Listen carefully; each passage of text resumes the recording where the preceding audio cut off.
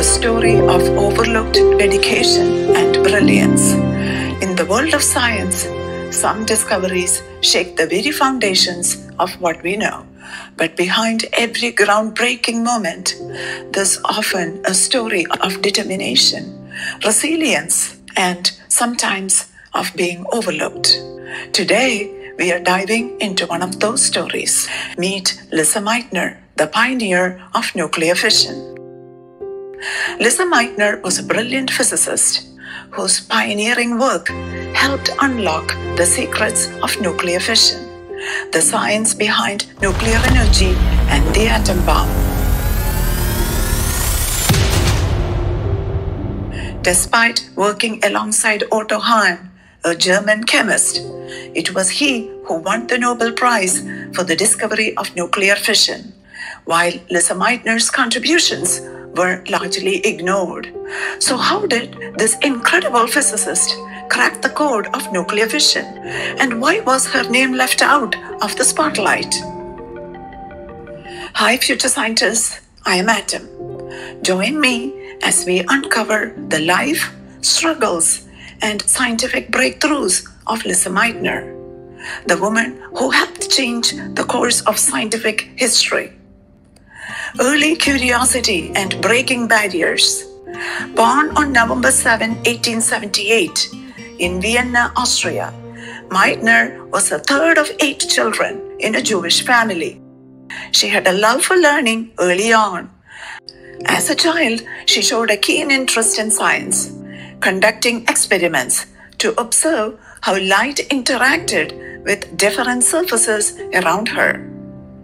Even though women were not officially allowed to register in a university, with her parents' support, Meitner enrolled at the University of Vienna in 1901 to study physics under the legendary physicist Ludwig Boltzmann, who made significant contributions in statistical mechanics and thermodynamics. By 1906, Meitner earned her doctorate.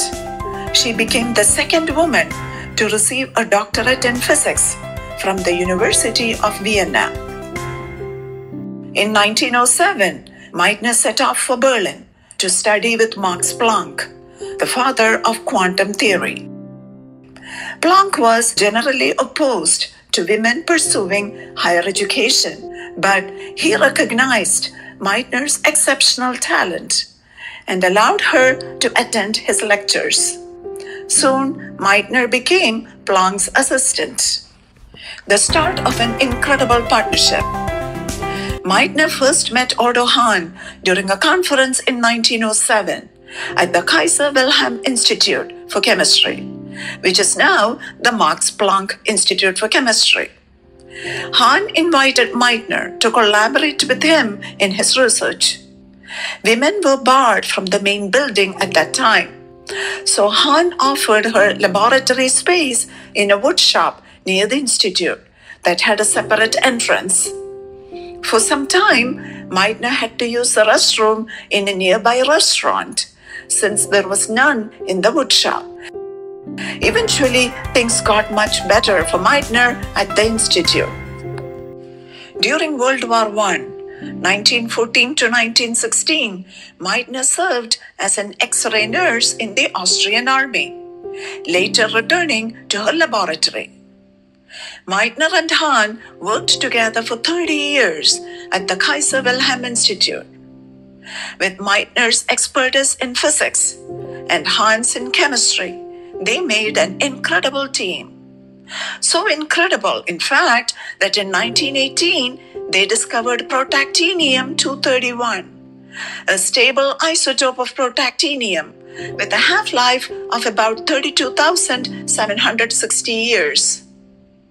Protactinium is a rare radioactive element with the atomic number 91, known for being highly toxic and having limited practical applications due to its scarcity and radioactivity.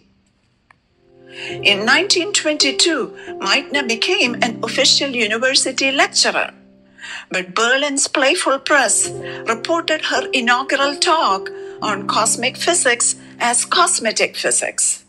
At the outset, this mix-up may seem funny, but it highlights the challenges Meitner faced as a pioneering woman in science, and also shows how society often underestimated her groundbreaking work. Auger effect. In 1923, Meitner made a discovery about radiationless electron transitions, known today as the Auger effect, which can be explained in a 4-step process. Step 1. Electron ejection. When an atom absorbs enough energy, one of its inertial electrons gets knocked out, creating an empty space. Step 2. Electron transition and energy release. An electron from a higher energy level drops down to fill the vacancy, releasing energy in the process, because the outer shell electron is moving from a high energy to a low energy state. Step 3. Energy transfer. Instead of emitting the energy as X-rays, which happens in normal electron transitions, the energy is transferred to another outer shell electron. Step 4. Electron ejection. The energy transferred to the second electron causes it to be ejected from the atom, and this electron is known as an Auger electron. So, the Auger effect essentially involves the emission of an electron instead of radiation, when an atom's electron transitions from a high to a low energy state. Although it is named after Pierre Victor Auger, a French scientist who discovered it in 1925, Meitner's contributions were crucial. In 1926, Meitner became the first female physics professor at the University of Berlin. Escaping Nazi Germany, Meitner's flight to freedom. In April 1933, the German Nazi government enacted a law forcing Jews, including those in academia, out of their jobs.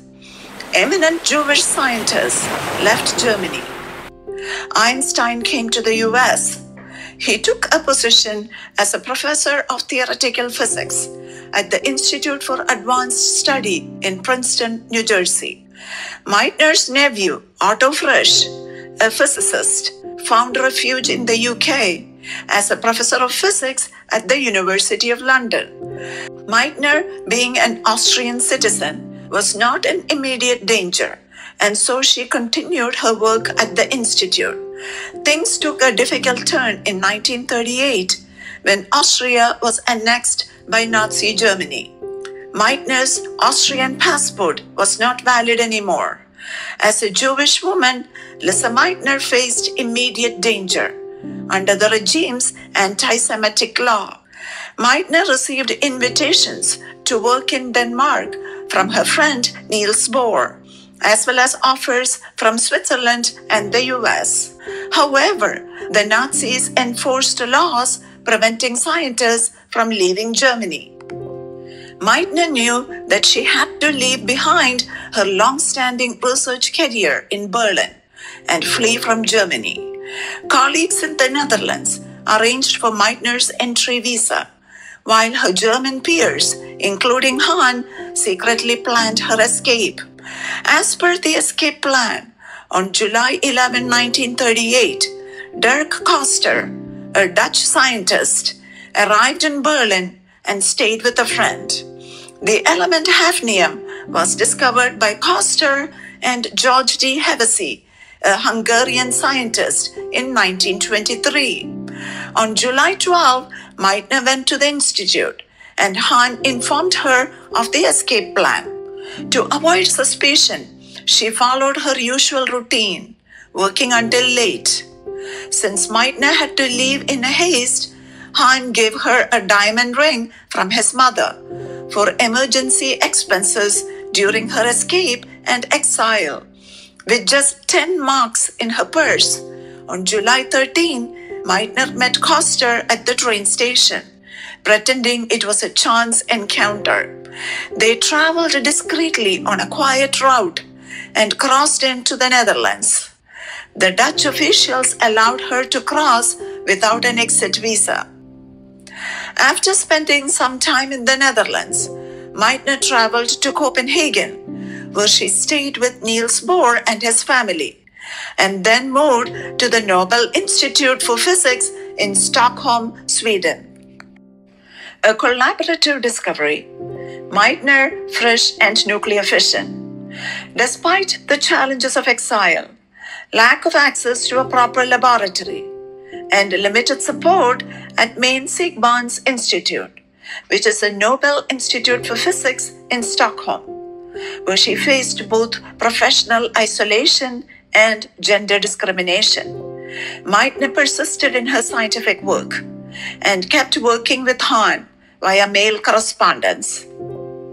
In December 1938, during a secret meeting in Copenhagen, Meitner encouraged Hahn and Fritz Strassmann, a German chemist, to conduct further tests on neutron-bombarded uranium. Hahn and Strassmann continued their experiments in Germany and discovered that the result was a lighter element barium. Hahn was puzzled and asked Meitner for an explanation. Here is an analogy to explain the hypothesis versus the actual result.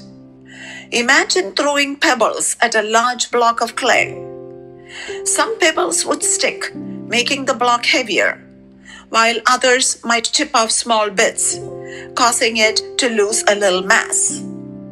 Now, picture one pebble striking the block so perfectly that it splits the whole thing almost in half. That's essentially what happened when Hahn and Strassmann fired neutrons at uranium. While walking in the snow with her nephew Otto Frisch in Sweden, Meitner realized that Bohr's liquid drop model of the atomic nucleus could explain the results. They quickly worked out that when uranium nuclei were hit by neutrons, they could stretch and split into two smaller nuclei, barium and krypton, releasing neutrons and a massive amount of energy.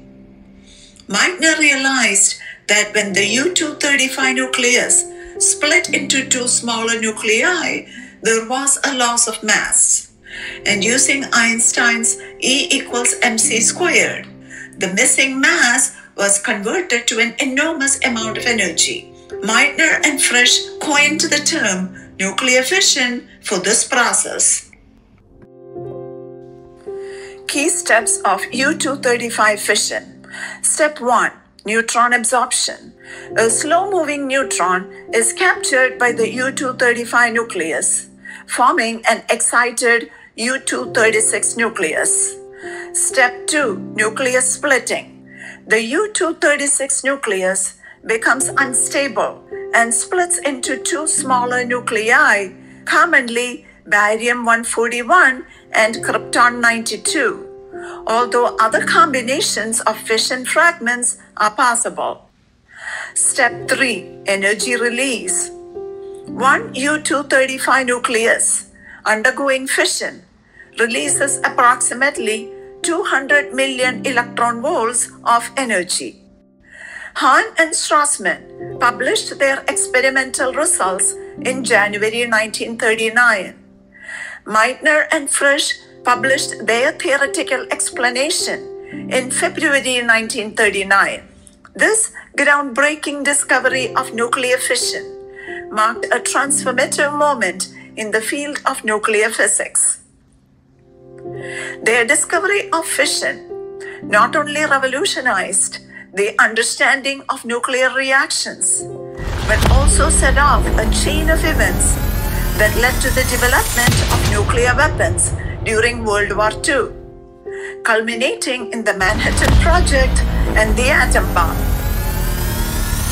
In 1942, Meitner declined an invitation to join the Manhattan Project, opposing the development of nuclear weapons. Hahn's Nobel Prize and the overlooked contribution.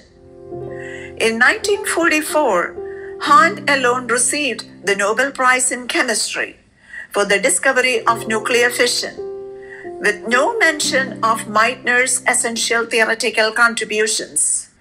Meitner did not receive the recognition she rightfully deserved. Even though Meitner was nominated for the Nobel Prize 49 times, 19 times in chemistry and 30 times in physics, she never received the award.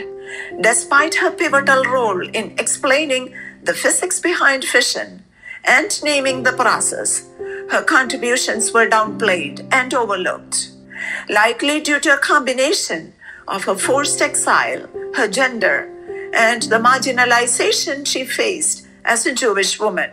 Hahn's Nobel recognition was seen by many as incomplete and unjust, particularly because Meitner's insight had been crucial in interpreting the experimental results. Visit to the United States. In 1946, Meitner visited the United States, warmly welcomed by scientists and academics. She lectured at Princeton, Harvard, and Columbia on her groundbreaking work in nuclear fission. Even though she took no part in the making of the atom bomb, she still met with key figures from the Manhattan Project, where she reiterated her opposition to the destructive use of nuclear energy and advocated for its peaceful applications. Delayed recognition, Max Planck Medal, and the Enrico Fermi Award. In 1949, Meitner received the Max Planck Medal, the highest award for theoretical physics given by the German Physical Society, for her scientific contributions. In 1966, an attempt to address the historical oversight of Meitner's exclusion from the Nobel Prize came when Meitner, Hahn, and Strassmann were jointly honored with the prestigious Enrico Fermi Award for their collective contributions to the discovery of nuclear fission. Though this recognition was meaningful, it came late in Meitner's life and could not fully redress the omission of her name from the Nobel Prize. Meitner eventually retired in Cambridge, England in 1960, where she lived until she passed away on October 27, 1968. A legacy that endures. In 1992, element 109 was named Meitnerium in her honor.